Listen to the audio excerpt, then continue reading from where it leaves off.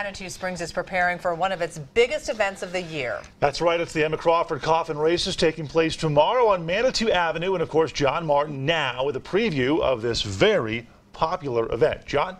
Yes, hello and good morning. My name is Brittany Tafoya. This is John Martin, and we are talking about the Emma Crawford Coffin races. John, listen.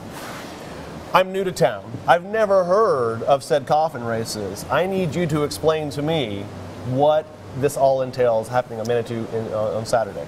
Well, Brittany, there's going to be 70 teams, and they're going to race down Manitou Avenue. Oh, sorry, you said 70? 70, okay, correct. Continue.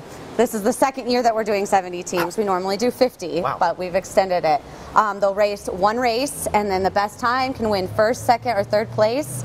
And then also best Emma, best Coffin, and best Entourage. Yes. Well, let's show that real quick, too. We have just some lovely folks back here that are going to be racing these coffins. We're omitting a lot of facts here because we have a trivia game coming up in a little bit. But these are the coffins celebrating Emma Crawford. A style like this will be pushed up and down the streets. Why? Why?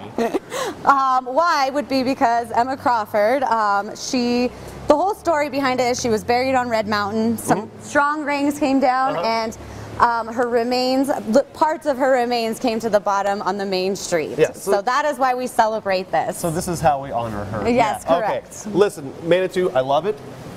It's very small and quaint, and that's why we love it. Parking, though, can be an issue when you have big events like this because you're expecting thousands and thousands of people to be here. Where do I need to go park? I would suggest Rockledge Ranch. We have implemented new parking.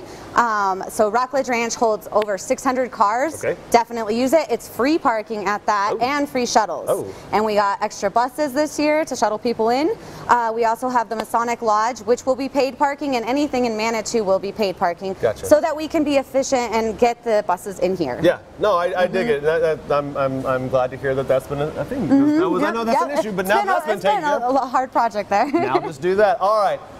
Anything else you want people to know about it? What time does it start? How long does it go? And what do I need to prepare myself for if I'm just average Joe or Jody citizen? All right. Well, the parade starts at 12 o'clock noon, and then the races follow immediately after. Afterwards, we'll have Boudad's Louisiana Cafe here in the pavilion for food, because sometimes it can be difficult to get into a restaurant on that day.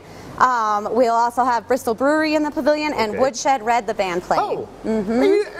Like we just buried the lead. It goes from you can basically plan 10 to about 4. Oh my gosh, that's okay. That actually sounds really, really good. So thank you. So you'll be there then, right, Brittany?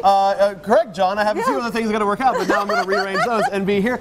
We have trivia coming up with these lovely folks back here. You guys excited? Absolutely. Yes. Energy, enthusiasm. That's what's happening in Manitou because Manitou is the best. All right, stick with us. That's coming up in just a little bit.